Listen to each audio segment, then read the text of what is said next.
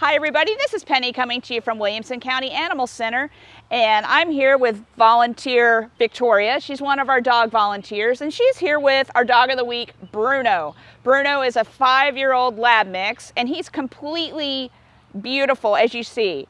Now the one thing is, he's beautiful and he knows it, but he's kind of a doofus. He's been here for a while, and I'll tell you why he's been here for a while. He is a lot of dog. He is 75 pounds of love. He's doesn't always have self-control though.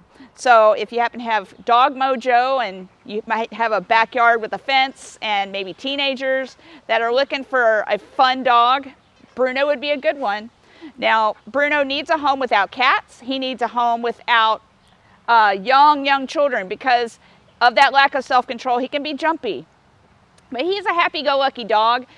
He is known to have food aggression with other dogs, and he can sometimes, well, I will say this, he is housebroken, so that's a positive. Yeah. He is a dog that's extremely treat motivated, and he loves toys. Again, he is a lot of dog, but he's really fun. So if you'd like to come by and meet Bruno, we'd like to invite you to come by the center or learn about him online at adoptwcac.org. Hi everybody, I'd like to introduce you to our cat of the week, Keiko. Keiko is a 5-year-old female brown tabby who is wanting to be the center of your life. She is a major love bug.